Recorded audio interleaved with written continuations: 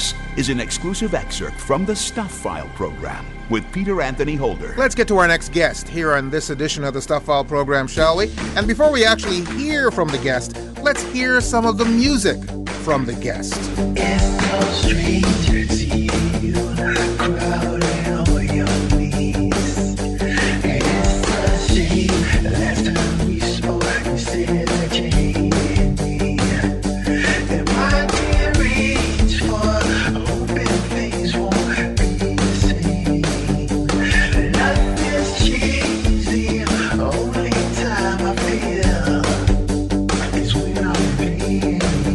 What the hell's got into you? You find something wrong with everything I do, and I just wish you'd find a home to crawl in. 'Cause love, hating me, yeah. Just because I'm a freak, and I'm just scared you're like me. Love, hating me, yeah. Just because I'm a freak, and you never understand me. What you just heard was a snippet of a new single that is released by Nzondi. It's called Freak. And speaking of freaks, this is a man who is so freaking talented. In addition to being a musician, he is also an actor. Plus, he is the Bram Stoker award-winning author of Oware Mosaic, a story that is set on an alternate Earth. Nzondi joins us via Skype from Los Angeles. Hello, sir. Hey, thanks for having me. What's up? Thanks for being on the program with us. Again, multi-talented. Is there anything you can't do? I can't do one-arm push-ups anymore because I pulled my deltoid muscle.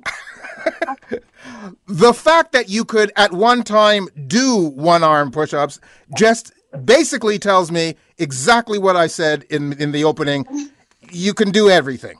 Oh, man, I appreciate it. You know how life is, man. It really doesn't feel that way. It's just been a long journey of, just trying to master one thing at a time, if you know what I mean. A long journey of it. Okay, so here I am now at 57 now with a few things under my belt. Okay. Now, we just played a little bit of your song called Freak. Tell us about your music career. First of all, which one is more important to you, if any, your music career, your writing career, or your acting career? That's the way I can put this is as a metaphor. All right. So you have that hot girlfriend that you used to go out with.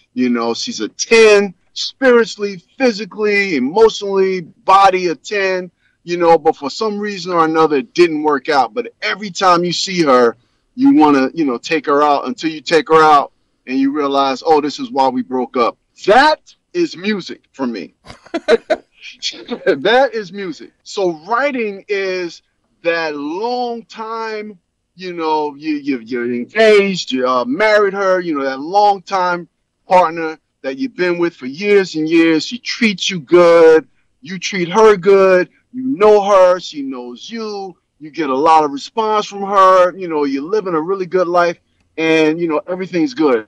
That would be the writing. And the acting would probably be like, when you're 5 years old and you say you want to be an actor, you want to be like Bruce Lee. But you don't really put a lot of time behind it. You don't put a lot of schooling, education, or expertise behind it. It's just something you love to do. That would be the acting. So I don't know if that kind of put it in perspective for you. I think that made it crystal clear.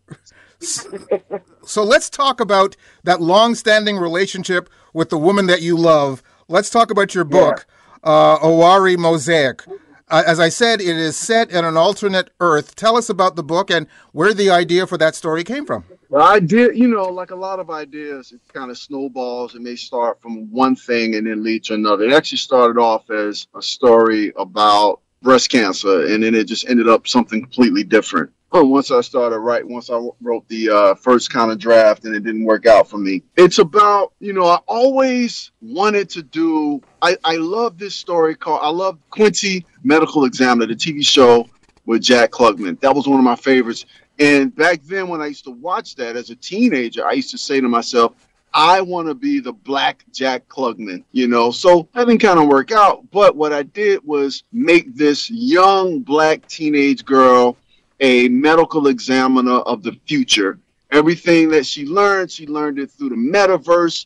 And I actually call it the neuroverse because it's not really online. Everything is in her brain. So, you know, everything they make phone calls with their mind. They can go to school with their mind. And so she learns through a game that teaches or that uses real cold cases, but teaches forensics. She learns how to be a forensic examiner through the game. So basically, the story is, you know, as a teenager, she's hanging out, partying, and she, you know, had a little buzz, and she runs over something, and she doesn't know what it is in her brother's car. She looks out to investigate, and it's the body of a young girl. So she thinks she killed a young girl, and she calls her brother, who happens to be a cop, and he covers it up. And so it's a journey of her finding out whether or not she really killed this girl, and what's behind this strange virus that is affecting people. It's a culmination of those two things. Wow. And it also is an alternative world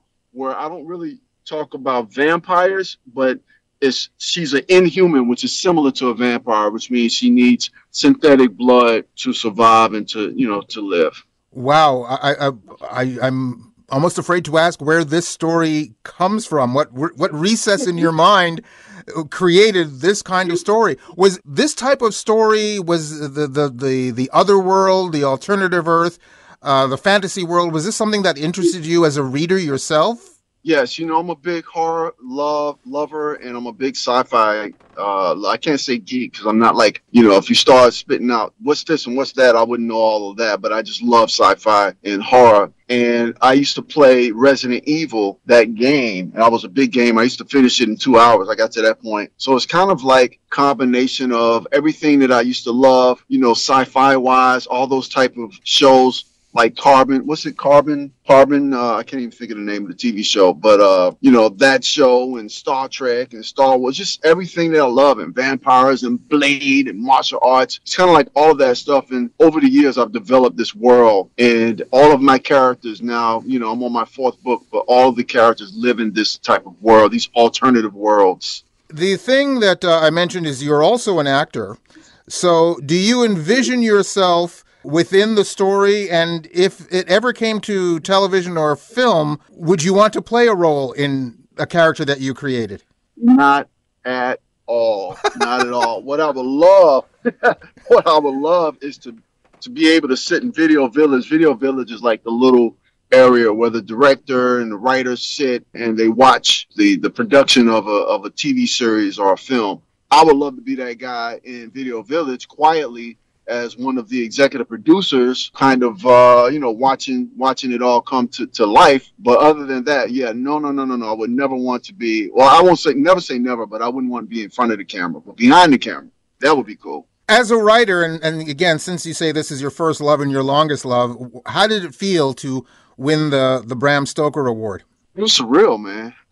First of all, I didn't think I could get nominated. And then I got nominated. I'm like, okay, that's cool. And then it was during COVID, so we didn't have, you know, you had to film, you know, your acceptance speeches. So that was weird because you know, do I feel excited? I don't know if I won, you know. So that was kind of weird. And then I won, and online, and I was like, oh my God, you know, what's going on? And it took about 2 years for me to find out that I was the first Black to win it in a YA category. So that just took it to a whole nother level of just like, I'm really grateful, and just, I will never ever stop giving props to the Horror Writers Association and StokerCon for bestowing that distinction upon me. It was amazing. Excellent. It still is. Well, congratulations on all the success that you've had. Now, we have just about a minute to go, and we did play a little bit of the song called Freak. So I need a little explanation as to your process in putting music together and how that works out for you. I have no idea, man. You know, I have a producer. He's a pretty cool hip-hop producer over the years.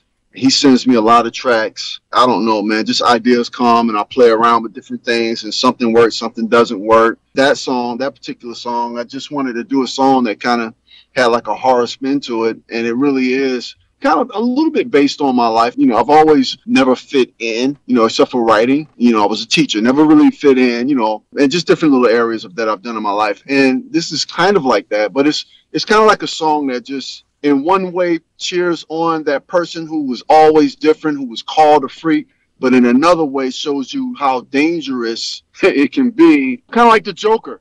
The Joker, like you empathize with someone because he has a lot of problems and people pick on him and push him around, but watch what happens when you push him around. So that's kind of what that song is. Well, you are definitely a triple threat, even though you say writing is your first love. You are definitely a triple threat. Your music is great. Congratulations on all that you've done. And thank you so much for taking the time to be on the program with us. Peter Anthony, thank you so much, a.k.a. Batman, a.k.a., superhero of the day. I appreciate you, man. Thank you. You see, now no one's going to remember what you just said or why you said it. You actually called me and you got my outgoing message, which not a lot of people get a chance to hear. So that's what you're referring to, but I thank you for it, sir. No problem. Thanks for having me. It's cool. And, have a wonderful week. Appreciate you. He's an author, a musician, and an actor. He's Nzondi. His book is called Oware Mosaic. You can go to my website at thestuffile.com, check out the show number for this program, which is show number 0745, and you'll find links to Nzondi's site, plus links to either Amazon.com or Amazon.ca, where you can order his book directly. You've just heard an exclusive excerpt from the Stuph File Program with Peter Anthony Holder. To hear any or all of the full hour-long shows, visit thestufffile.com.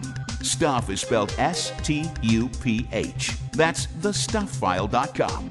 A presentation of Flying Fish Communications.